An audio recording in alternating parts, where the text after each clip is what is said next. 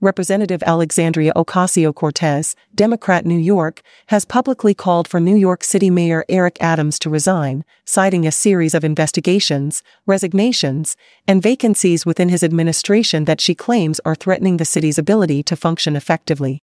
"I do not see how Mayor Adams can continue governing New York City," Ocasio-Cortez stated in a post on social media platform X.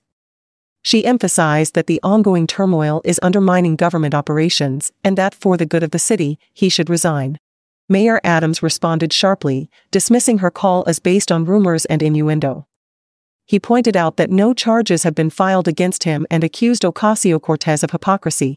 "For anyone who self-righteously claims people charged with serious crimes should not be in jail to now say that the second black mayor of New York should resign is the height of hypocrisy," Adams said.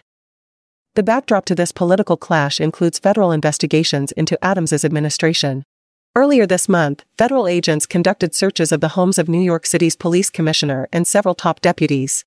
Adams himself had his home searched by the FBI in February as part of an investigation into his 2021 election campaign and alleged connections to illegal foreign donations. Despite the mounting pressure, Adams remains defiant, insisting that neither he nor his close associates have been formally accused of wrongdoing. House Minority Leader Hakeem Jeffries, Democrat, New York, defended the mayor, stating that Adams is trying to do the best that he can in one of the toughest jobs in the world.